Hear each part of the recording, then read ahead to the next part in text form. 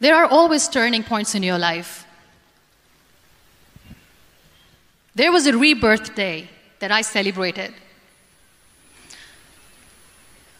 After 2 years and 2.5 months, when I was able to sit on a wheelchair, that was the day when I had the rebirth.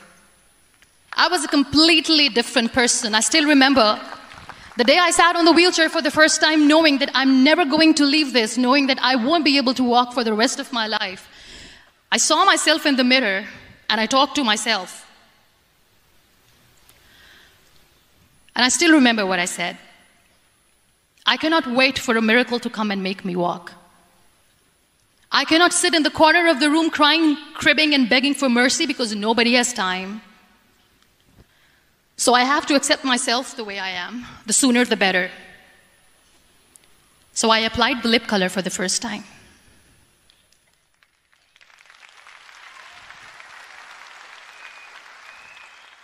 And I erased it. And I cried. And I said, what am I doing? A person on a wheelchair should not do this. What will people say? Clean it up. Put it again. This time I put it for myself. Because I wanted to feel perfect from within. And that day I decided that I'm going to live life for myself. I am not going to be that perfect person for someone. I am just going to take this moment and I will make it perfect for myself. And you know how it all began?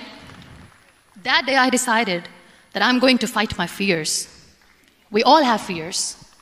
Fear of unknown, fear of known, fear of losing people, fear of losing health, money.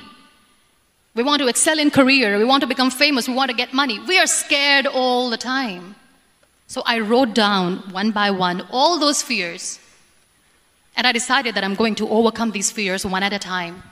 You know what was my biggest fear? Divorce.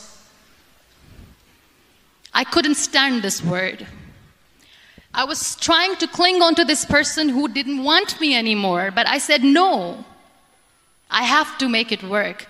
But the day I decided that this is nothing but my fear, I liberated myself by setting him free. And I made myself emotionally so strong that the day I got the news that he's getting married, I sent him a text that I'm so happy for you and I wish you all the best. And he knows that I pray for him today.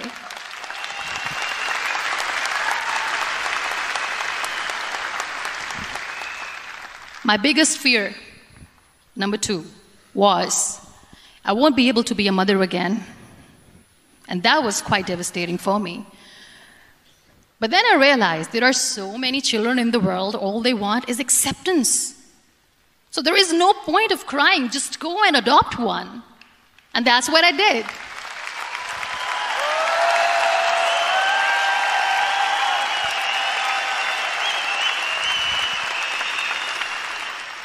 I gave my name in different organizations, different orphanages. I didn't mention that I'm on a wheelchair, dying to have a child. So I just told them that this is Muniba Mazari and she wants to adopt a boy or girl, whatsoever, but I want to adopt a kid. And I waited patiently. 2 years later, I got this call from a very small city in Pakistan. I got a call and they said, are you Muniba Mazari? There is a baby boy and would you like to adopt? And when I say yes, I could literally feel the labor pain. I said, yes, yes, I am going to adopt him. I am coming to take him home.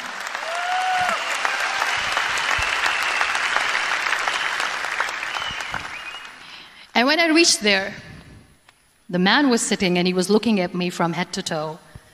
And in back of my head, I kept thinking that, oh my God, he's going to say she's on the wheelchair, she doesn't deserve it. How is she going to take care of him? And I looked at him and I said, do not judge me because I'm on the wheelchair. But you know what he said? He said, I know you will be the best mother of this child. You both are lucky to have each other.